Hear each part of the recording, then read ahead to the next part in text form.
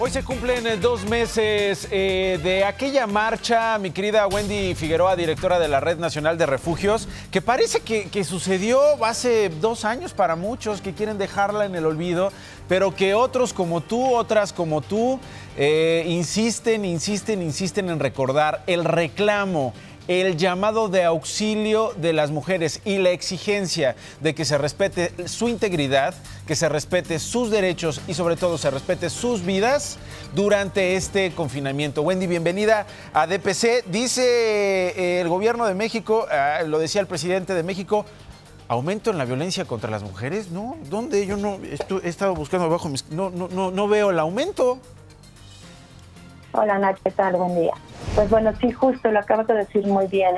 Las feministas, los movimientos feministas, somos insistencialistas para seguir insistiendo en la defensa de los derechos humanos de todas las mujeres que ya no están, que fueron asesinadas, de las que estamos, las que vienen. Y bueno, en ese sentido me parece importante decir que el patriarcado y el machismo es quien se aferra a eliminar esta visibilidad y esta realidad que pues lacera a nuestro país, 10 feminicidios diariamente. Sí. Hablamos de datos impresionantes, pero tú sabes que, bueno, vamos a mirar esos datos e interpretarlos dependiendo de nuestra mirada, y vemos que las declaraciones del presidente están fuera de una mirada de enfoque de género, derechos humanos.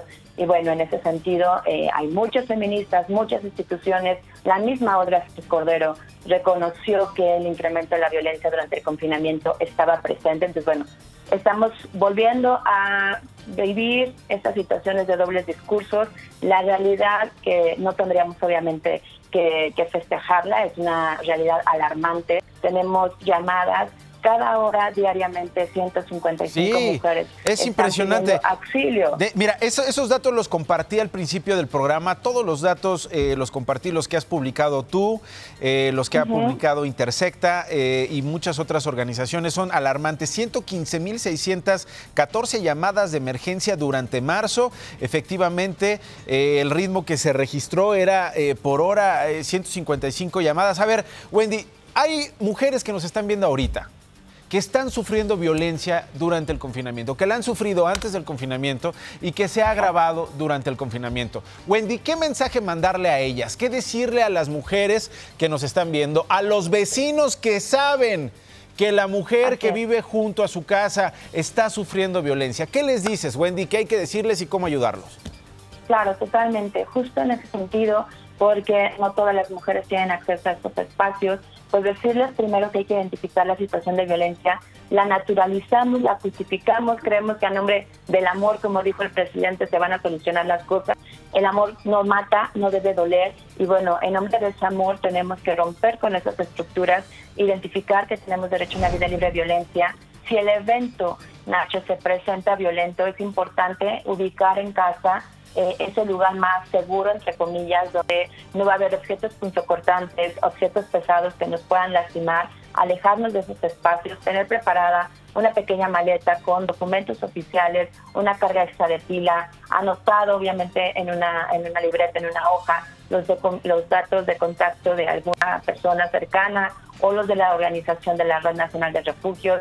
También es muy importante no perder contacto con sus redes de apoyo. En la medida de lo posible, hagan grupos de WhatsApp, de Telegram, manden diariamente un mensaje a ese grupo de un hola, estoy aquí, sonrisas, un beso, que es un mensaje normal, que eso signifique que estoy bien. El día que yo no reciba ese mensaje como parte de esa red de apoyo, entonces es un foco rojo. Y en ese sentido es muy importante que la sociedad también empiece a hacer un cambio, y justo si escuchamos gritos, golpes, insultos en el departamento, en la casa de al lado, hay que hablar al 911, hay que darle seguimiento, hay que llamar a una patrulla. No tenemos que ser omisos ante la situación, e incluso si tú conoces o identificas que alguna mujer está en riesgo, hay que acercarnos con todo el respeto, ofrecerle nuestro apoyo, y seamos también de esos vecinos y vecinas que si la mujer sale de casa y nos toca la puerta, abramos las puertas y podamos hablar a una red de apoyo o a la Red Nacional o al 911. Tenemos que hacer un trabajo colectivo justamente solidario para eliminar estas violencias. Así es. Wendy, te agradezco muchísimo como siempre. ¿Te parece que sigamos hablando? No soltemos el tema. Tú sabes que somos aliados y aquí vamos a seguir con el asunto conversándolo. ¿Te parece? Claro que sí, te lo agradezco mucho. Un abrazo. Gracias, Wendy. Un abrazo a ti y a todo el equipo, por supuesto, que encabezas.